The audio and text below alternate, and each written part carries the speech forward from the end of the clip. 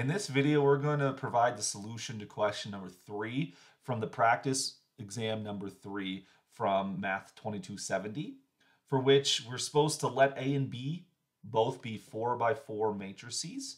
We know the determinant of A is equal to 2. We know the determinant of B is equal to 3. And we're supposed to compute the determinant of negative A inverse times B transpose. So some things we need to be aware of when it comes to computing determinants here, some properties. Well, one property of determinants that's going to be very useful here is when you take the determinant of a scalar multiple of a matrix. So we have like R, where R is some real number, or just some scalar, R times A right here. The determinant has the property that when you pull the scalar out of the determinant, well, since the determinant's multilinear, if you take the scalar out of each row individually, that's allowed. So if you take it away from the whole matrix, you're actually going to take R out of the matrix n times. And so you're going to get R to the n times the determinant of A right here. And so what this shows us is that to factor a scalar out of the determinant, you have to take that scalar out, but raise it to the power, where the power is going to be the size of the matrix. This is 4 by 4.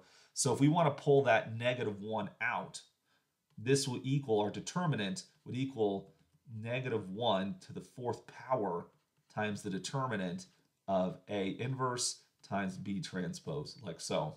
In which case you get here -1 to the 4th. This will just become a positive 1. So the -1 actually kind of disappears from consideration, right? And so I like this example because this is something that causes many people some confusion here. It's like, well, why did the -1 disappear? Why didn't you factor out the -1?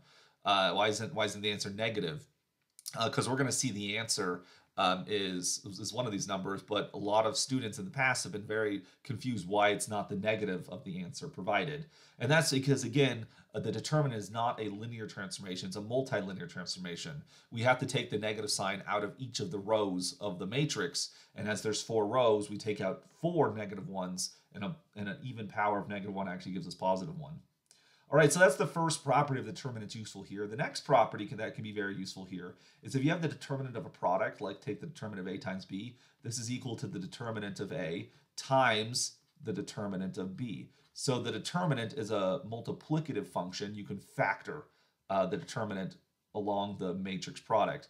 So what this tells us here is that if we're taking the determinant of A inverse times B transpose, then this will become the determinant of A inverse times the determinant of B transpose.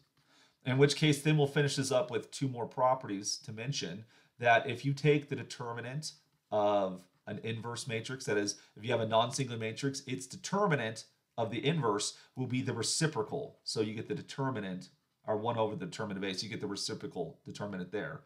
So what that tells us, of course, is that since the determinant of A was 2, the determinant of A inverse is going to be 1/2. That we see. But what about the determinant of B transpose? Well, when it comes to determinant of B transpose, the transpose operation changes rows to columns and columns to rows. But when it comes to determinants, you could use Laplace's cofactor expansion across any row or any column. So if you switch rows to columns, that's still an eligible row or column to expand across. So transposing a matrix does not affect the determinant. This will just be the determinant of B. Now, if you take the conjugate transpose, then, of course, the transpose won't do anything to the determinant, but the conjugate will. It'll take the conjugate of the determinant. So in this situation, we're just taking the transpose of B. So this will still give you the determinant of B, which is 3, in which case then the correct answer should be 3/2, which we see is choice C. And like I said, many students have been very tempted by choice B, not realizing that they should take out 4 -1s instead of just a single -1.